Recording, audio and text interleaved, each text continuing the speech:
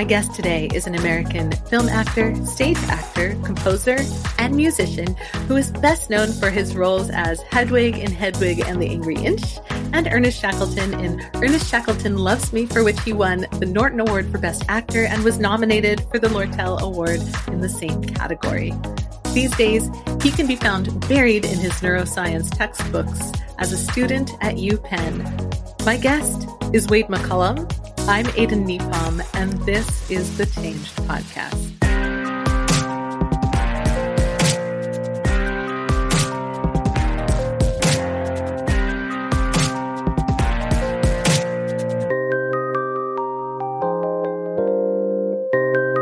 Wade, thank you for joining me. I am so happy that you're here on the Changed Podcast. Aidan, thank you for having me. It's so good to see you.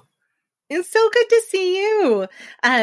So it's not unusual for me to speak to people that I already know on the podcast, but my listeners should probably know that we've known each other since we were kids. Yeah.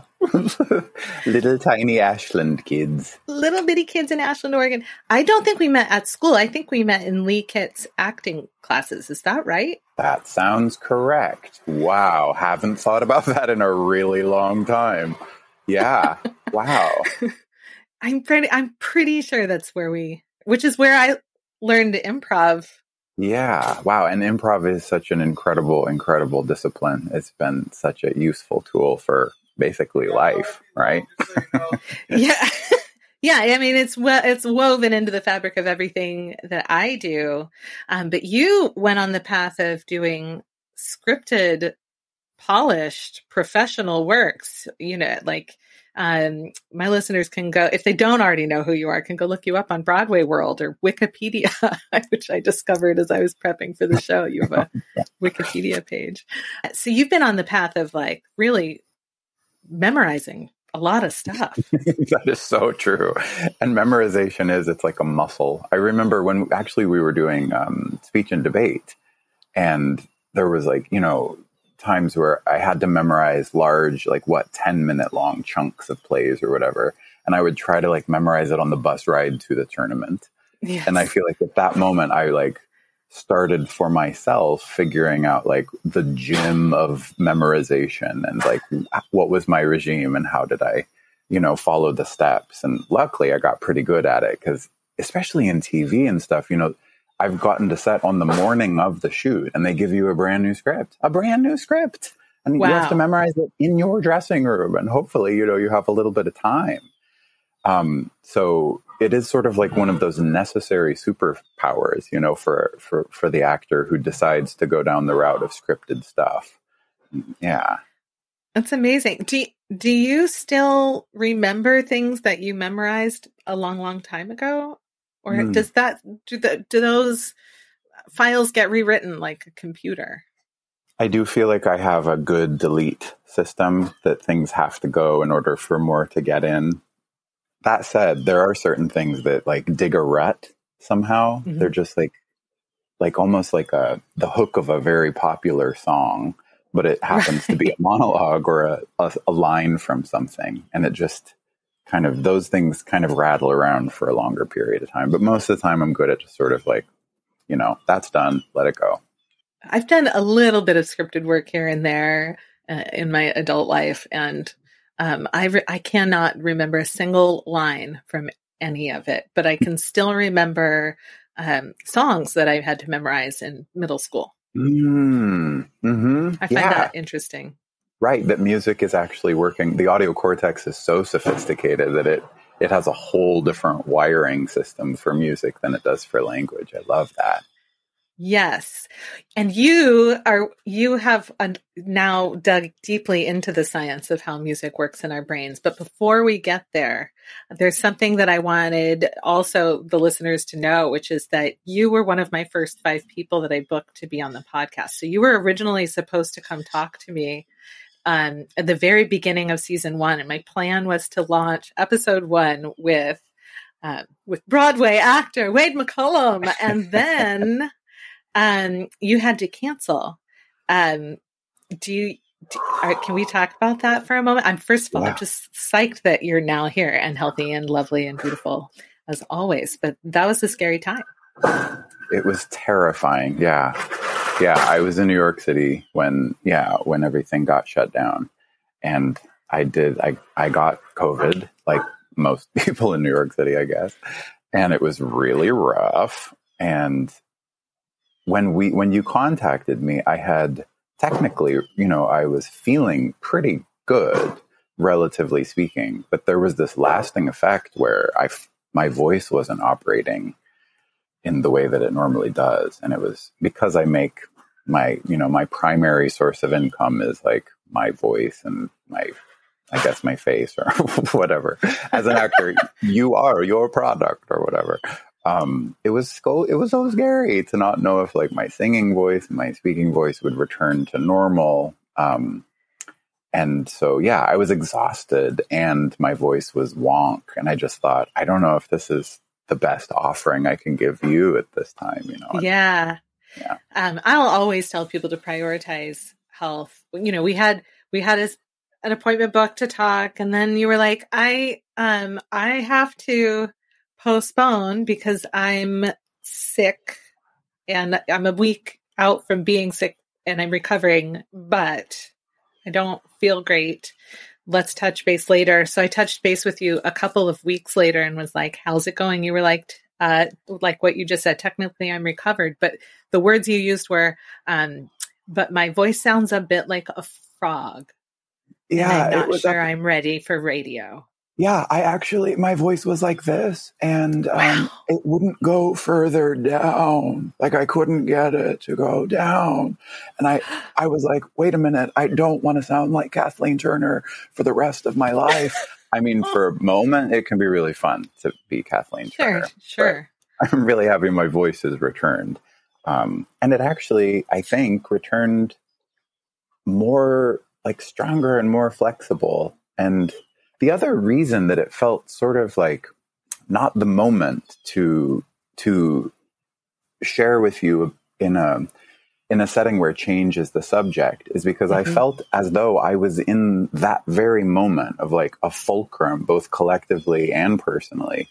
And I couldn't, because so much about, the notion of this was a life-changing moment where everything turned, it only in retrospect do we really understand how it maybe fits into the scheme of things. And so I felt like I was in the middle of that sort of pirouette, as it were. And so much was changing. Right. I could see coming on and being like, tell me a story about a moment in your life when everything changed. In that moment would be super weird to be like, well, everything is different about me right now, but let me tell you about when I was 7. Like, I can see how that would be kind of a weird ask. Broadly speaking, when you think about change, just the word itself or how you define it, what are some of the thoughts and feelings that show up for you around the broader concept of change? It's just one of my favorite containers, like big, like language, concept, archetype, like whatever you want to call it, the notion of change and the experience of transformation and change. I feel like because I spent the early part of my childhood on the road in a rock and roll band, my dad being a drummer, and I was born in California, and 2 weeks later we were in northern Alberta, Canada, and we never stayed in one place for more than 2 weeks.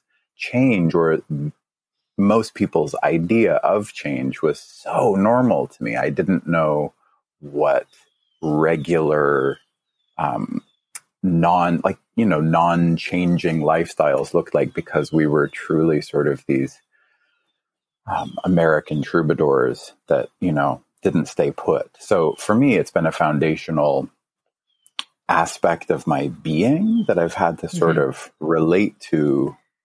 In the outside, I feel like the paradigm of the world, generally speaking, I've had to learn a lot about how change affects other people in a way that maybe is not like me, because I was wired, my biology and my neuro pathways were formed with so much change. Your nature and your nurture, it sounds like. Exactly.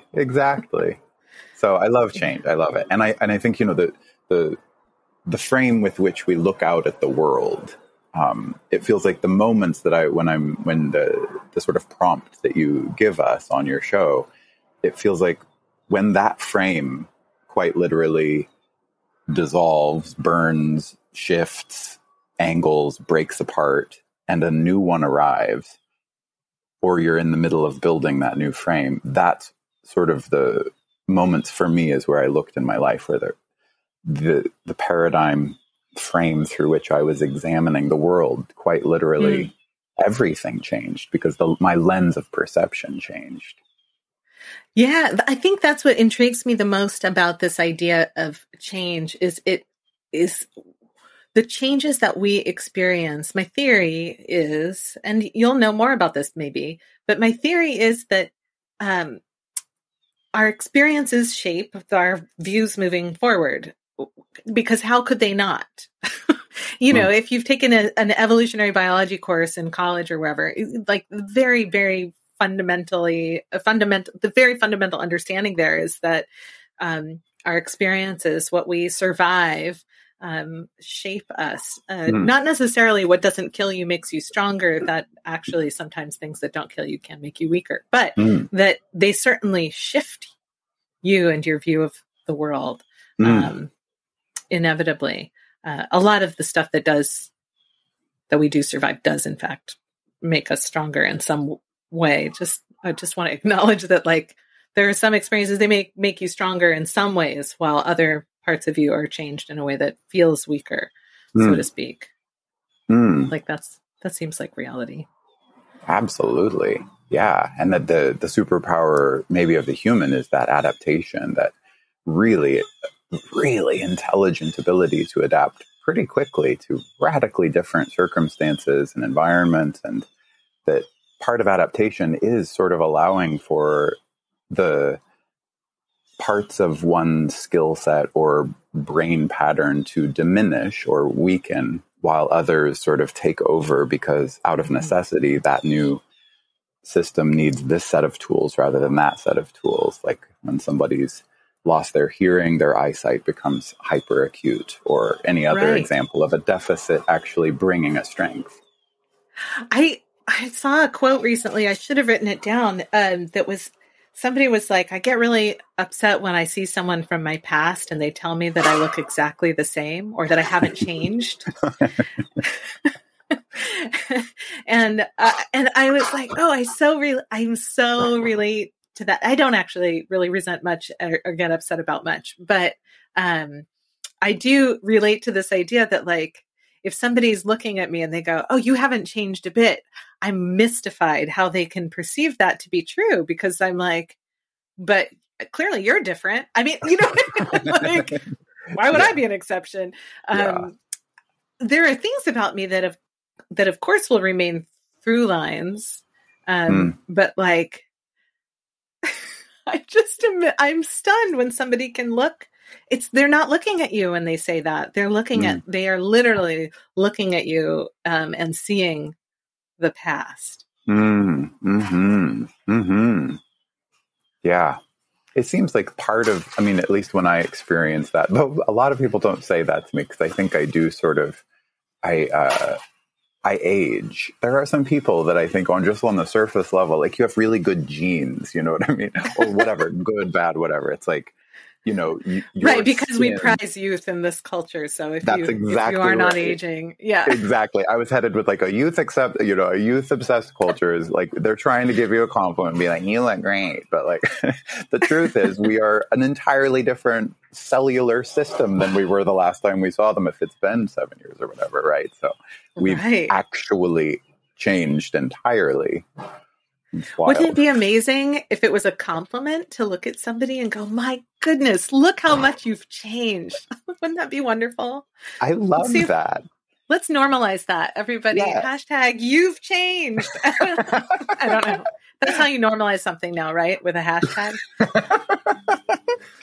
Yes, that is the format of normalization. Okay, good. Because as a middle-aged woman, I just want to do the internet right. We're in such a weird 1 foot out, 1 foot in type moment. Like, being our age, I feel like half my life was spent without and half my life was spent with. And so I'm sort of like this weird bridge moment where I'm like, I don't know, I still feel like sort of like a baby with all this stuff and the kids where it's just, this is the paradigm. Talk about frames of perspective. Right? Wow. Oh, the papers that will be written about how this time period changed our children, how this time period changed everything. This is going to be an interesting place in our history to look back on.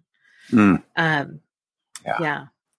I think now would be an excellent time if you are ready to share a story from your real life of a moment when everything changed. And we touched a little bit on the moment where you contracted and recovered from COVID. We haven't really talked about how that changed you. So I don't know if that's in the mix as well. But something you told me before we hit record is that this was a hard task, that trying to pick one story felt challenging. Can you just talk a little bit about the process of trying to pick a single moment before you even share a story? Absolutely. Yeah. Well, first of all, choosing superlatives of anything has always been a real deficit of mine. It's like linear time and I don't quite also get along very well, or I don't somehow have the mechanism to quite grok linear time in the way that other people do. Same with the notion of superlatives. Maybe it actually goes with my habit that I love, which is that I recognize the greatness or the merit in all of them. And that I don't understand what metric I'm using to choose the most or the best or because they all have the most best in a different way. So I somehow need to if I'm going to live in a world of superlatives or top 10 lists, I have to curate a metric for myself that makes sense to identify best, better, whatever those kind of, layers of hierarchy are. So that's just like a weird, thing about the way my brain is built or my personality has formed or whatever you want to say. But it was a wild and fun examination. It was a really cool sort of rewinding through what's been a very adventurous life. And because it's been filled with a lot of adventure and sort of diving into unknown scenarios, there's just so many moments where everything changed. And the big picture takeaway for me was I didn't know in the moment necessarily that it was happening. It was only in retrospect that I was able to place it in a narrative linear sense that made sense that actually was a huge paradigmatic shifting point for me, these fulcrum moments. And so then from there, parsing through the lifeline or whatever, the story of my life, I sort of identified those moments and it was really fun. And I felt like it was a very constructive exercise. And so thank you for the opportunity. Yeah, I have to be honest and confess that if I were asked to be a guest on my own show, it would be very challenging for me to pick a single story. Because like you,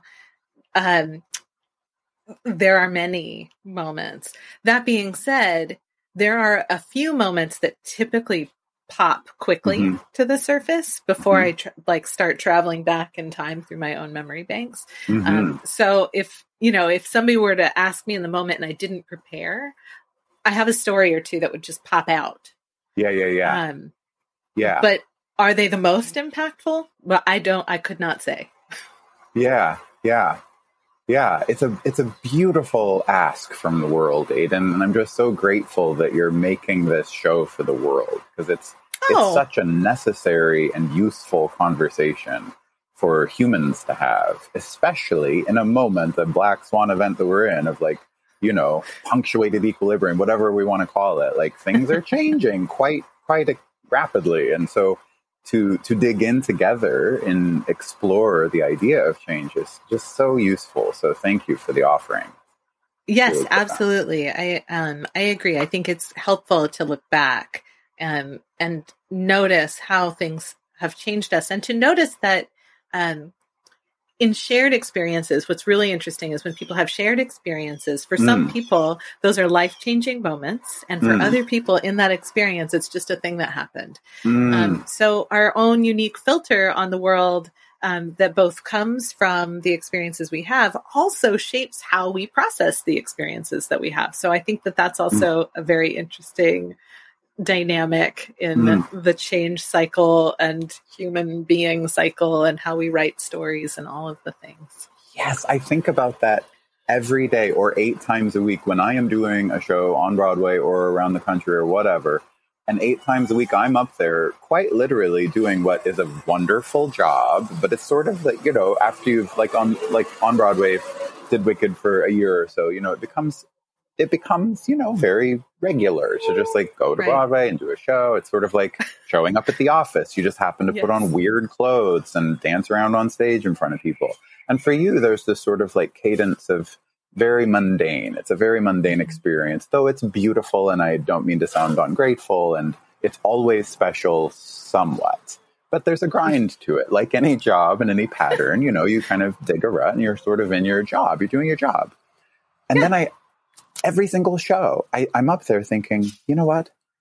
There's 3,000 people watching the show right now. And with Wicked specifically, half of them are 11-year-old girls. And their life is totally changing because Wicked is awesome. And it's about this girl who stands up to the authority figure. She questions what's going on. She makes radical choices. She follows her heart.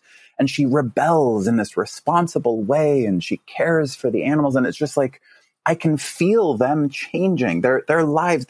They're having that fulcrum experience where they may never be the same. And I'm literally at my office job.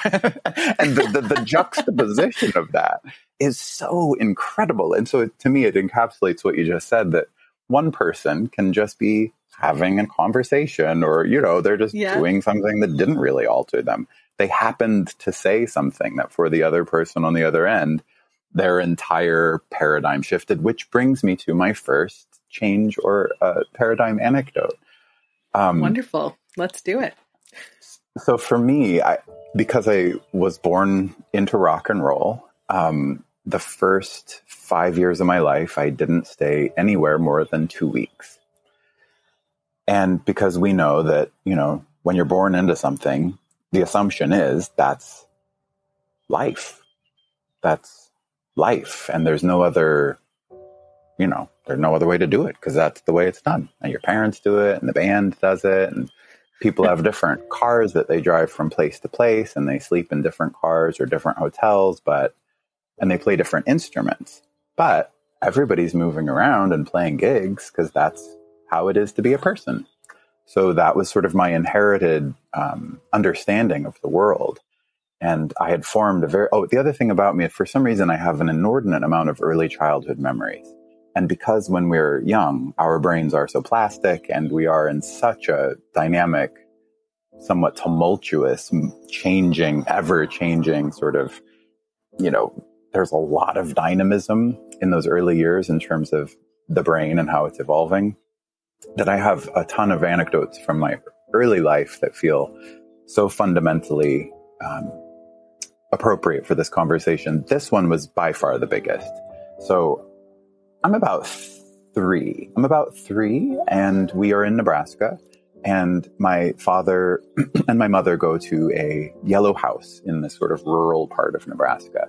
And, they're rock and rollers. So, they probably went there for, to buy some medical marijuana.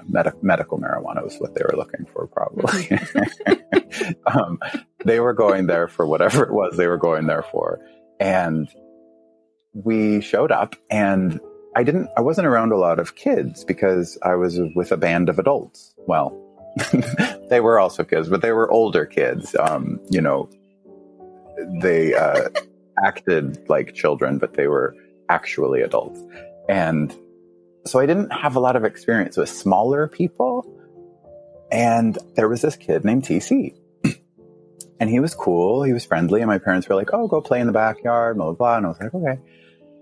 And we went out to the backyard and TC was like, oh, what are you doing? And I was like, I don't know. We just got here and Nebraska's hot and it's kind of humid. And it smells like corn. He was like, yeah, well, you want to eat some cat food? And I was like, I have never tried cat food. And we're 3, whatever. And I, I've always been sort of open to adventure, I'm curious. I was like, sure. Part of me knew that like I probably shouldn't eat cat food or a lot of it. So I was like, I'll taste it, I'll give it a taste. But he's chomping like it's, I don't know what those like packaged snacks are.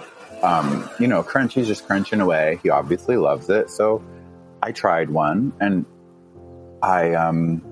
it was salty, it was metallic, it was all the things that this kind of, cat food is. I kind of pretended to be like, oh, that's good, because I could tell he loved it, so I didn't want to offend him. And we kind of had that experience, and I was like, okay, cool, well, and then for some reason we left. So we leave, and a year goes by, and we've been all over North America, a litany of different places and people and environments and contexts and, all sorts of change. And we return a year later to that same town in Nebraska. And my dad, of course, goes to that same house, probably for the same purpose. And they go inside and they're like, oh my, and TC comes out of the house. And I was like blown away. And I remember freaking out. I was like, oh my God, you're here too. That's amazing. And I was like jumping up and down, and I was like, because I was blown away that what were the chances that we would both be at that house at the same time again? I just couldn't fathom how, because he's doing this and I'm doing this. And then we came back at the same moment, and now we're at that same house. I couldn't believe the synchronicity. And I was so enthusiastic. And of course we go into the backyard, and he's like, what do you mean we're here at the same time? And I was like, well, we've gone all over. And he picks up the cat food, and, he starts chowing down on the cat food. I was like, oh my gosh, he's doing this again. And so we kind of were doing a similar thing while conversing. And he's like, what do you mean we're here at the same time? And I was like, we've gone everywhere, been all over the place. And what are the chances that we're back in this house at the same time together? And he said he just didn't understand what I was talking about. And eventually he said, oh, I haven't left. And I didn't know what he meant. And I said, well, what do you mean? And like, what do you mean you haven't left? And he said, I live here. And I'd never heard somebody say that. And I didn't know what he meant. And I said, what do you mean you live here? And it took me a long time to figure it out, that he kept having to explain that he had not left that house other than to go to the grocery store with his mother for an entire year. And once I put it together, I thought something was terribly wrong, and I burst into tears because I thought they were keeping him captive. Like there was something really wrong with it. Like, because my worldview was so different. I thought they were like, he was in jail or something. Like I just couldn't comprehend how that could be okay or ethically appropriate.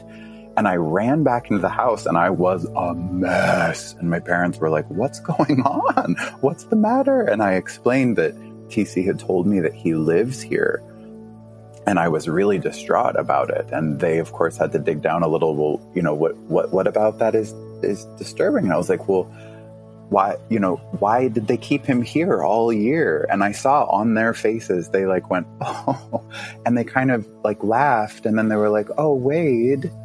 Oh, like they got it. And they said, we're the different ones. Most people live in a house and they stay there. And most people don't move around like we do and go from town to town. And this, like that frame thing, everything just went boom. And suddenly I was the anomaly, and everything else everyone was staying. And it was so fundamental. I could feel my brain change. And I have to say, I felt this sense I'd never felt before of like, it was depression.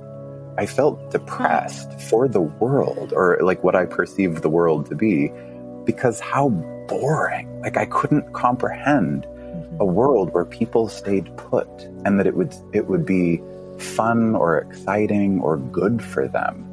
And it really, to this day, is hard for me to grapple with. And I've, of course, lived my life in a way that is, ubiquitously traveling. That's how I am. I'm always moving. So I obviously carried that with me too. And I think for me, that was like one of the big fundamental changes in my perception of reality so drastically in a moment that it feels like a peak experience of change for me. I have had those experiences where the world felt like it tips upside down for a moment and then sort of comes back into, I like how you phrase that. You could feel your brain change because it's like, all of a sudden the world tilts upside down and you realize you're the exception in the room. And that what you thought was true is different. But I'm also struck by this image of this kid, this poor TC. I wonder how TC grew up, because like his routine was to go hang in the backyard and eat cat food. And that remained true after your travels and reuniting in this house where he lived. I wonder how long that went on. I think about him so often. It's so funny you say that, because he comes up a ton in my memory space, in my sort of wondering space. And I often imagine how his life unfolded. And I've encountered many TCs along the way, as you can imagine, and I've really learned to honor that, the sort of diversity of belonging, that belonging is such an important element to being a human. And because of that, and because of our incredible adaptation skills as an organism, we have this diversity of belonging. And I've really learned to honor everyone's sense of belonging, though not my own. I don't feel depressed anymore, because I feel like I've gained empathy and true understanding for that. Some people really feel way more comfortable staying and doing a routine, and that's way more a sense of belonging for them. And I really honor that. And so part of me imagines a very positive outcome where he's used those long roots in Nebraska to inherit the family farm, and he maybe is in that same house, and his kids maybe are in the backyard, trying out some new cat food. Everybody's trying new cat food. Maybe. And they're happy. It's like, I want to think they're happy. And I love that idea. I mean, who knows? Maybe his ability to really taste the differences in cat food could have led him down a cat food manufacturing path. And maybe my cats eat food that he developed. You're right. He could be like a micro tuning for the allergens in cat food, and now he's like built a cat food brand empire that's all about the health and the microbiome of the feline population. That is anything is possible. Anything is possible. Oh my God! Wow. Yeah. Wow. You said that you had trouble choosing, that you had like 4 stories. Do you want to share a second story? I can give you space for a second story, but I will tell you that story is it's a tasty story. Is it salty and metallic? It's a salty and metallic example. And I feel satisfied with that story, but I'm snorting. But I also want to honor that you gave so much thought and in like coming up with a story to bring. And the other thing that I want to say, though, that it occurs to me is like, okay, so in thinking about what story to share, you're picking and choosing, right? But as an audience member, I hear a story and I'm like, thank you. That was a wonderful story. And there's no like need or compelling, like the audience, generally speaking, this is true in musicals, this is true in television, this is true in whatever. The story they get is the story that they think about. And the only thing that you really see fans talk about of like who are really nerding out about something is how to make the story they just heard a better story, as opposed to that's not a story that I wanted. I wanted a different story altogether, unless it's a finale for a TV series, right? So in which case, then people have really specific thoughts about how that story should go. But for the most part, like we watch a movie and we're not like, that's not the story they should have told. We're like, you know what? I wish they would have made this one the villain, or I wish they would have fed this thing just a little more. And that's something very interesting, that as we share our stories with the world's like, thank you. I heard a story and now I know who you are, you know? And yet our experiences internally are so complex and filled with multiple stories and all of the things. Oh, I love that. I love this. Yeah. That humans as a species, again, are like story eaters, and that we, rather than like throw the story up, this is a gross analogy, but like rather than throw it back up, we like digest cat food. It. Like that cat food, exactly. Which is why he made hypoallergenic cat food. I feel like instead of throwing it up, our tendency is to digest it. And in that process of digestion, there's that refinement where we're like, what nutrients am I going to take from that story that are useful to my particular lens and narrative, what I'm thinking about, how I'm looking at the world right now, and what I'm working on. And that's such a beautiful and incredible gift as a human species. What an amazing thing. And to not be like, oh, I wish I would have told a different story, but to have the ability to parse it apart and digest separate nutrients, and then maybe thinking in our own terms, like, well, I would have enjoyed it if the villain was more this way, that way, or the other thing, because for my particular, the way I'm looking at the world right now, that would have been more useful, or it would have been a better story. So cool. Totally. And I guarantee you, as someone listened to that story, they also heard their own stories pop up about kids they met when they were traveling, about trying cat food. Because I know you're not the only one, and neither is TC. Though I haven't yet. Oh, you haven't? It's never too late. It's never too late. But, and I have actually had that thought as I'm giving the cats their food, and they're like, I don't like this one, or they're like, I really like this one. I have had the thought, it's never too late to find out what the difference is between these choices. Fancy feast for myself. Yeah, but I can't. They really like the stuff that really grosses me out. So I think for me, the trying the cat food train has probably left the station. Well, maybe next time we'll find out. Never say never. Yeah. Yeah, maybe in my next life. Or maybe in my past life, I already know, and that's why I feel. You know what that's it. Here's a funny story. I'll tell you. Here's a true story. So when I was 3.5 or 4, I have a vivid memory of. We lived here in Portland at that time, and I have a vivid memory of sitting on the steps with my parents and looking at those. They look like grapes, but they're flowers. Those little. I'll have to look them up what they're called, but they grow here in Portland. They're these they look like little tiny bunches of grapes. Yeah. Flowers. And I'm staring at these flowers, and I turn to my parents and I say, I was a cat in my past life. Just sort of like out of the blue. and my parents, being hippies, did not go, no, you aren't, or that's not a thing. They were like, oh, how do you know? Yeah. And I said, because I have excellent night vision, and my vision during the day isn't as good. And also I remember being a cat. Oh my gosh, I love that. And they were like, okay. And I held on to that narrative about myself, like for a good chunk of my childhood. I was a cat in my past life. And then in middle school, I started having dreams of being in the Holocaust, very vivid dreams.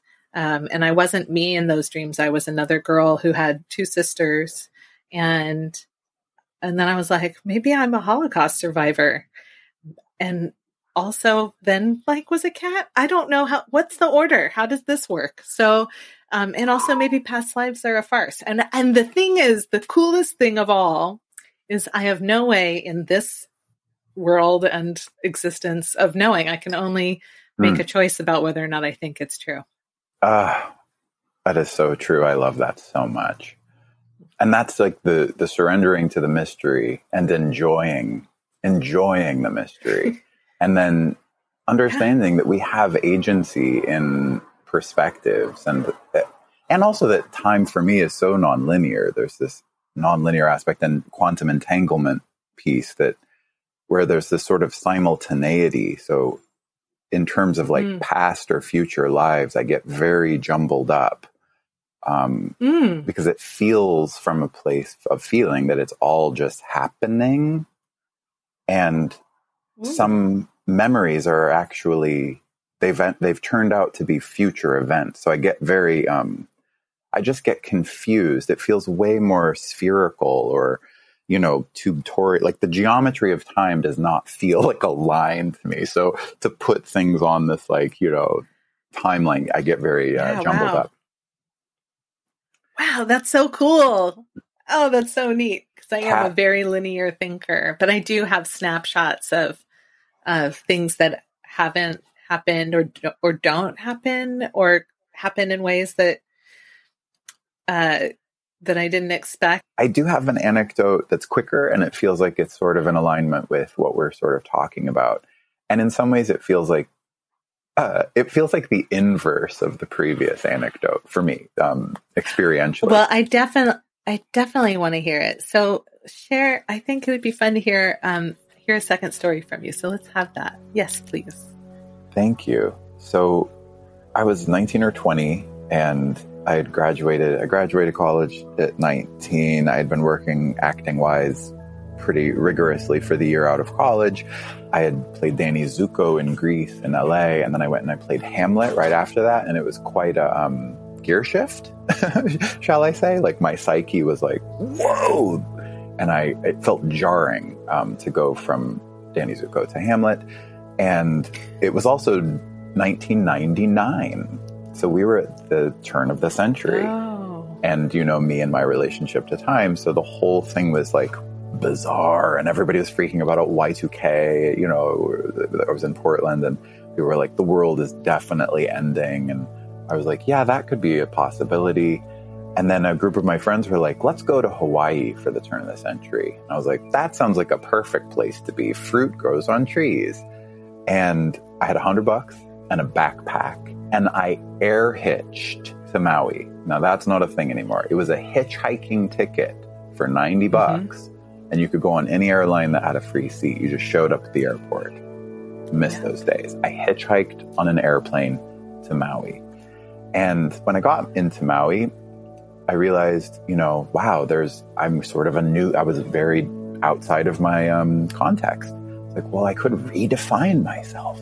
People there were changing their names, and I was teaching yoga, and I was like, I should change my name. That's what I need to do. And I decided for the turn of the century, I was going to fly to Kauai and hike to the end of the Napali coast for the turn of the century. So I got my backpack and I flew to Kauai, and I thought to myself, I'm going to change my name today. I'm going to change my name today. And as I was flying there, I was like, I'm changing my name to Neptune. My name is Neptune. And, I'm a Pisces. I obviously grew up in Ashland and on the road. And so, the notion of changing one's name to Neptune wasn't so strange. And I thought, yeah, that feels right. Neptune McCollum. And so I was like, that's the decision. And I got off the plane and started my new life. Had my backpack on, walked outside the airport, and got to a little bend in the road, put my thumb out, and first car pulled over, picked me up. Hey, brother, where are you going? I was like, oh, I'm going to the Napali coast just on the North Shore. And they were like, oh, cool, we can take you as far as Kapa'a. And I was like, sounds great, thank you so much. Get in the back seat, put my backpack in. And they're like, oh, so where you come from? Oh, Maui. And he said, what's your name, brother? And I was like, here's the big moment. This is when everything changes. And I was like, Neptune. And I was like, yeah, that's totally true. And he like adjusts his rear view mirror and he goes, Wade? What? Yeah, no joke. And I thought, oh my gosh, like the one, I was like, no, Neptune. I thought I was changing everything. And he goes, oh my gosh, Wade, I saw you play Bottom in Midsummer Night's Dream at Ashland High School a few years ago in Shauna Cooper's production, and you were brilliant. I'll never forget that production and your performance, Wade McCollum. And I was like, if that's not the universe, just like, you will not change your name to Neptune, child. Your name is Wade. It's good enough. I don't know what is. So it was like a moment where I was like, and everything's going to change. And then it didn't. It just stayed the same. And yet it was, December 31st, 1999. So also everything changed. Wow, Wade, that's amazing. Kauai is I have my own things changed and stayed the same in Kauai stories. That was a magical place. And then Nepali Coast specifically, I backpacked and camped on the Nepali Coast, and I met strangers and had adventures. And it's, I don't know what it's like for a person in your 20s these days, but when I was in my 20s, it was filled with magic and possibility. I am in love with that story, because even though your name did not change to Neptune in that moment, I am very curious, did your relationship to your name, to Wade, did it change? Because it sure as heck sounds like it did. Sure as heck. It sure as heck did, Aiden. It sure did. Yeah, it was a moment of acceptance, because I felt I don't feel adverse to my name, but I feel sort of indifferent to actually the idea of names in general. I kind of like time don't quite get it. It's like, I guess I'm called that, but I don't see why. Like, I don't quite understand it. And it seems disconnected to me from who I am on some other fundamental level. And so for me in that moment, it was both a personal and professional realization that whether I'd liked it or not, I had it's so gross, but I had branded myself as Wade McCollum, as an actor, as my career choice. And that it was in a way too late, though I was still young, to sort of reverse that choice.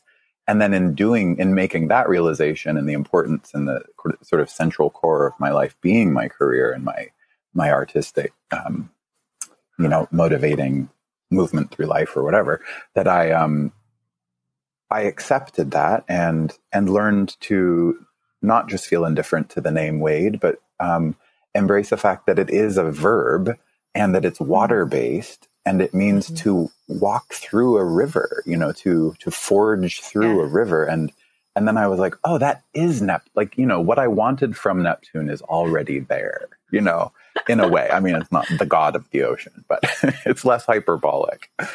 Oh, that's so lovely. Well, I want to thank you for sharing that story. I'm so glad that you did. That's the wonderful story, and such a vivid image. And just, what are the odds that person who picked you up is somebody who saw just amazing? Do you believe the universe sends you signals, communicates to you, feeds you pathways? Are you of that mind, or it's undeniable? Coincidence? Do you believe in fate? I know synchronicity.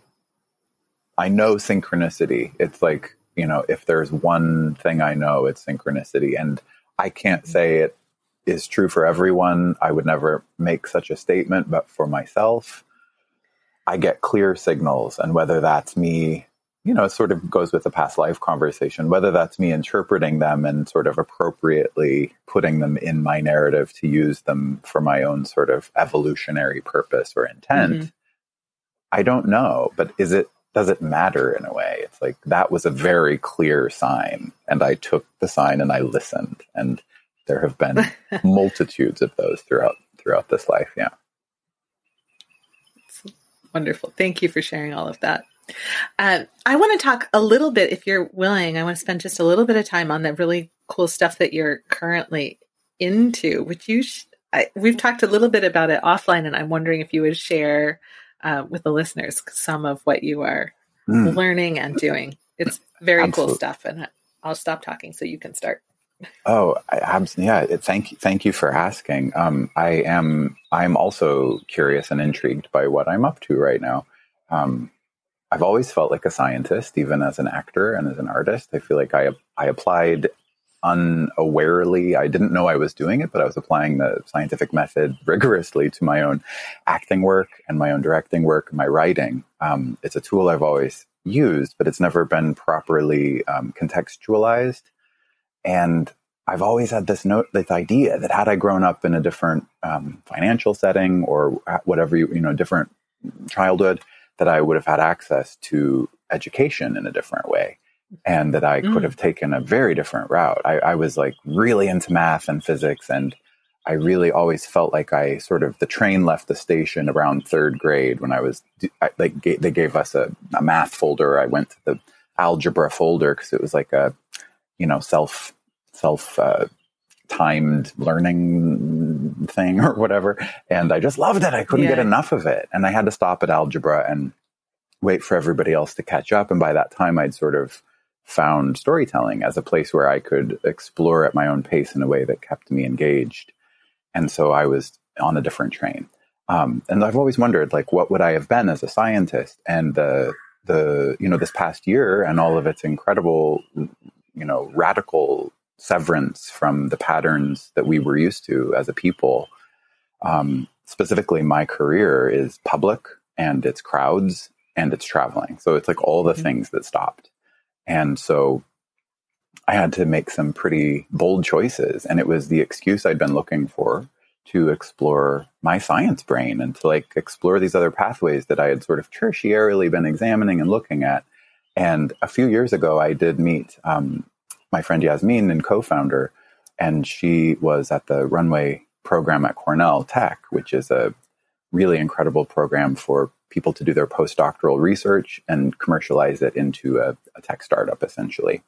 And while she was beginning that process, we had been having conversations about music and the power of how music affects the brain. And this is all of her PhD research as well, ethnomusicology, and how we've co-evolved with music as a species. And it's a really, really powerful medicine. And I've always experienced that, obviously, from the time I was little, I just lived in the soup of music, so I didn't know anything else. And then being a musician and composer and all of that, I'd felt it, but I'd never analyzed it in the way that she had and looked at it from a brain and behavior and a computational neuroscience perspective. So we had all these very rigorous muscular conversations around neuroscience and music. And I felt like two sides of a coin meeting, where I was like, oh, she did all the things I didn't get the chance to do. She went to all the amazing Ivy League institutions and did all the studying. And I did all the sort of boots on the ground experiential stuff. And so we sort of co-ideated some really fundamental concepts around music and healing, which she spun into a company at Cornell Tech, this Runway program. And right when the year hit and everything changed and shows got canceled, she was at a point in the company's evolution where she was sort of ready to take on, the invitation for me to be a full-time contributor and not just a co-founder was there. So I started working for this neuroscience and music company tech startup, and it was just off to the races. And it's been this extraordinary year of learning at an exponential rate. I cannot tell you how much I've learned. I'm also studying neuroscience, like you said, at UPenn, which is just like a dream come true. I just can't tell you how incredible it feels. It's like a brain massage. And I get to apply all of my research and discoveries and experiences to technology that can help people. And we're really looking at music as a very sort of precision medicine tool for mental health. And we're not alone. There's a huge, huge tidal wave, a surge of interest and resources that are being poured into looking at music as medicine from the National Institute of Health and all sorts of, large organizations. So we're sort of on the front edge of that wave, and I feel like we've built a really good surfboard, and it feels really fun. We're on the ride, and we just met with the FDA yesterday, and it's just really exciting. So that's one, and then the other is PetBase. PetBase is a company that uses the same recommendation engine and algorithms to match people to pets that would be appropriate for their lifestyle, their particular brain and behavior patterns. And people are often like, wait a minute, what? Medical music and pets? Don't understand how they fit together. But the thread is quite clear that the coevolutionary pattern of human beings evolving with music also happened with companion animals. And so we are actually neurobiologically wired to really be intimate with music as a place to modulate our brain, and companion animals too serve a very similar function in the release of endogenous opioids. And so it's this incredible. Oh my gosh, that's amazing. I'm thinking about this past year in relationship to both music and pets, because this past year has been fascinating in that all of us got sent basically to spend inordinate amounts of time with our companion animals. Yeah. And there were all these memes about how cats and dogs got together and secretly put together a virus so that they could have more of our time. Totally. Which feels right. Totally. But also we were told not to sing. And not to sing together. Yes, because of the example. Because of in terms of being sent indoors, certainly sing in your house. My cats don't let me sing in my house, but I'm like, I've been paid to sing, cats. Keep your criticism to yourself. But it's interesting because of what happened with the choir in Washington State at the beginning of the pandemic. This healing act of singing in unison was squashed. Yes.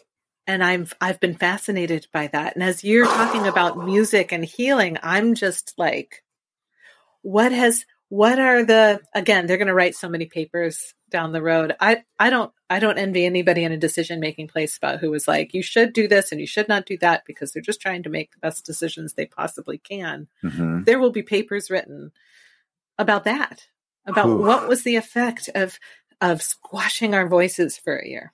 Wow. I had not really even thought about, I'd thought about that because I sing in public for a living, but right. From an economic standpoint. Yeah. Like those more global or humanistic implications of not being able to sing in groups and quite literally harmonize that powerful entrainment, the powerful neurochemical release that happens when we sing in groups. I had not really put that together. And that is it. I bet it absolutely. The sense of isolation and atomization and this despair. I think if any positive takeaway, it's that we realize the extreme import of cohabitating, of collaborating, of harmonizing, of making music and making things in real time together with other animal humans in the same space. That it's become very clear that it's a necessary thing for us, or for me anyway, I should say. Yes. Me too. Well, I feel like we could probably spend another hour just talking about the neuroscience of music and healing. I'm very curious, but I am aware of our time. So I'll just ask you, is there a place where people can learn more? I know that you're in the very early stages of all of this stuff. So PetBase is an app, and we're releasing the app imminently. I would say within a week. I literally just sent off the graphic. I'm learning basic graphic design for app design, and we sent off the apps for people to click on the pets, and I'm just doing the basic design structure for this first iteration of the app.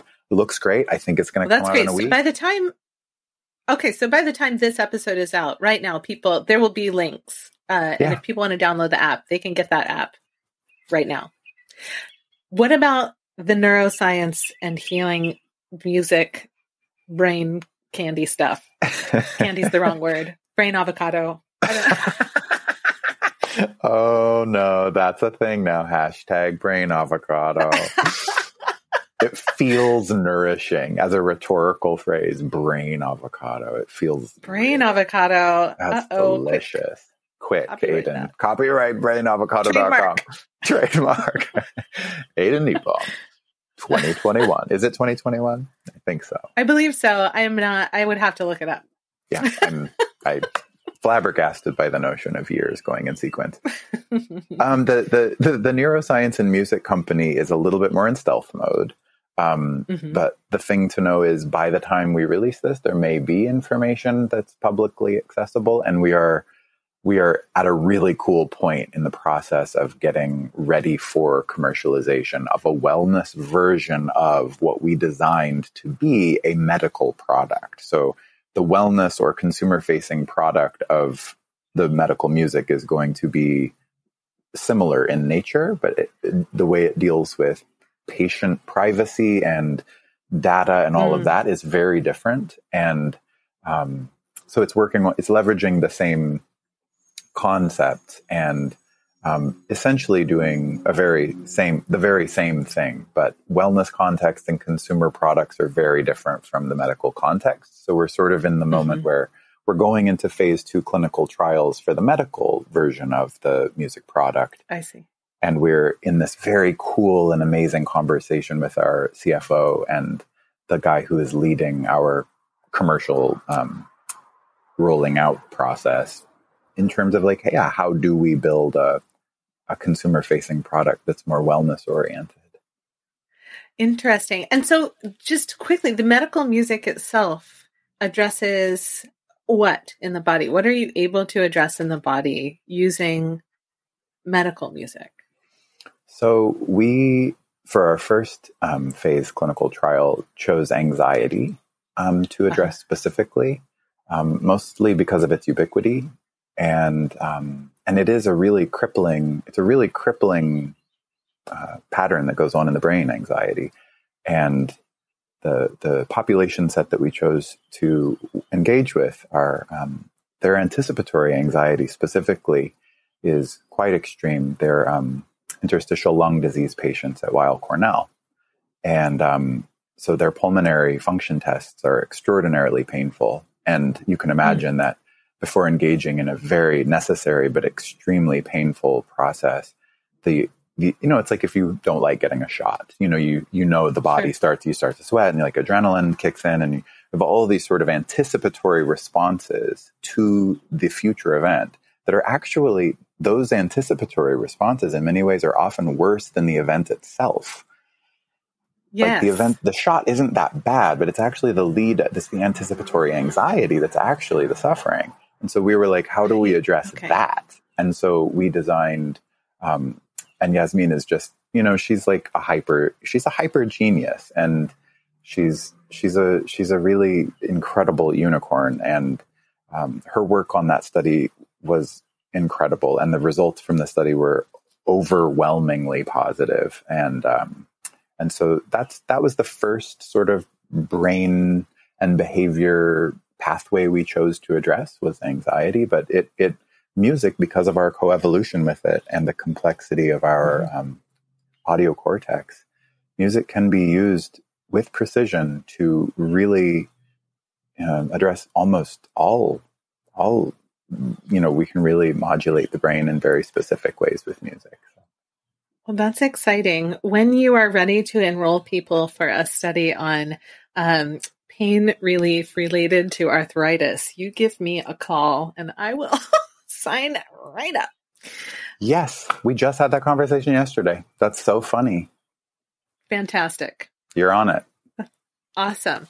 Well, we're going to bring our conversation now to a lovely and gentle close.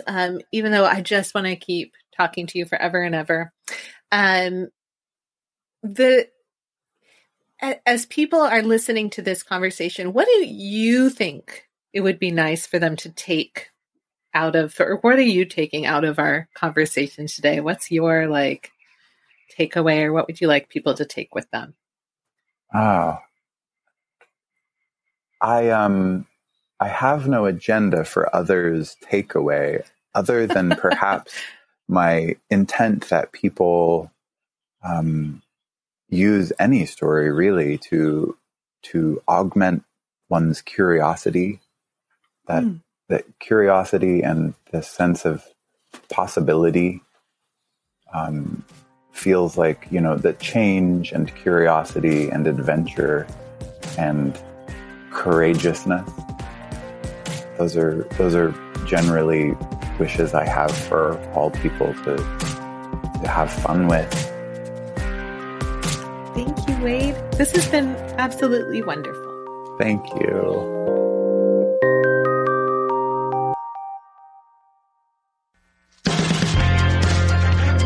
My question to you following this conversation is, what stories popped up?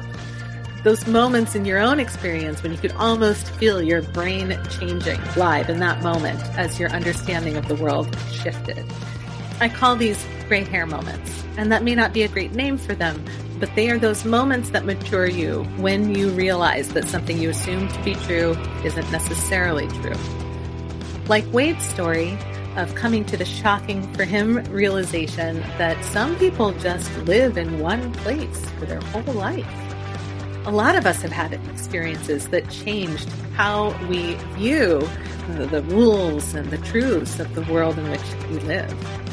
One such moment for me came in my late 20s when I realized that though my parents are wise and knowledgeable, they are not in fact experts at all things. And like the rest of us, that they are just, shockingly human and doing the best that they can. What about you? What were your moments that changed the way you perceive the world around you?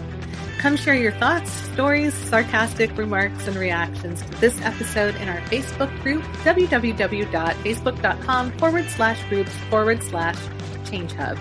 And be sure to check out the show notes for links and resources at our website, thechangedpodcast.com.